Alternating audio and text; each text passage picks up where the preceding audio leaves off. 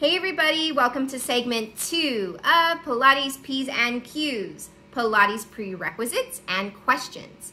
And today I wanted to piggyback off of last week's post about defining mobility with this week's post, which is 3 different questions from 3 different Pilates instructors, all basically about what the appropriate ranges are or joint mobility work for osteopathic joints, artificial joints, and basically structurally compromised joints. And I wanted to put them all together because the first thing that I wanted to really address is the fact that this kind of joint mobility work through the functional range conditioning system, which is what I use, isn't about flexibility or having to improve and increase joint ranges. It's really about establishing joint health and joint function. That's the primary and first goal that we try to achieve. That's why it's such a great and beneficial tool for everyone. Whether you're flexible and you need that strength and control at your end ranges so that you can sustain your movement practice longer and or without pain, or you lack basic function and ranges in different joints and have issues with your movements that you're currently doing. Because chances are you're already a movement practitioner. Maybe you do yoga, Pilates, bar classes, weight training, or maybe you do a little bit of everything. And if you are, you should have good basic joint function in all your joints in order for them to all play well with each other. So that's why the first thing that we do is teach you the tools to assess whether you do have basic joint function and health and the appropriate ranges for each joint. Does the hip rotate in all the ranges it's supposed to? Does the shoulder have strength and control and be able to move in all the different ranges that it's supposed to? Does the spine flex and move at each vertebrae?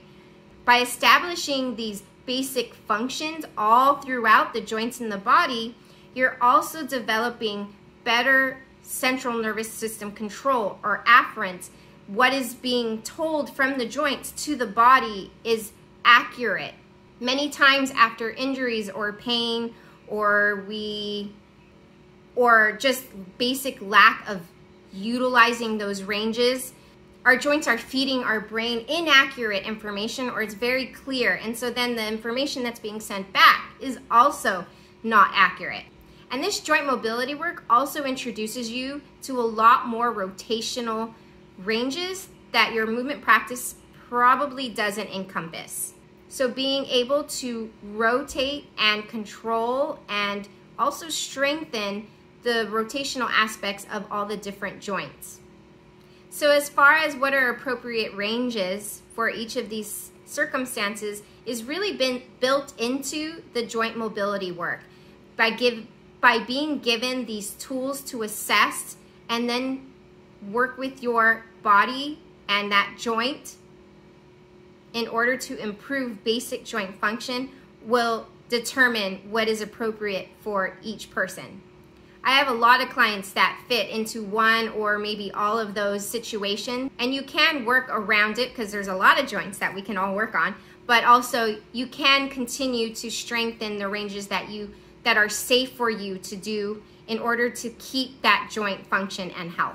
So this is why I think it's really important, just like you would with a movement practice, you would want to work with someone who's certified in your movement practice. You would want to work with someone who understands and studies and continues to educate themselves on the science behind all this joint mobility work. So I hope that helps clarify things a little bit. I'm more than happy to continue answering this question. If you have more for me, please send me a direct message or leave a comment below. If you have a topic that you would like me to discuss or an exercise that you would like me to review, please leave a comment below. Thanks for watching.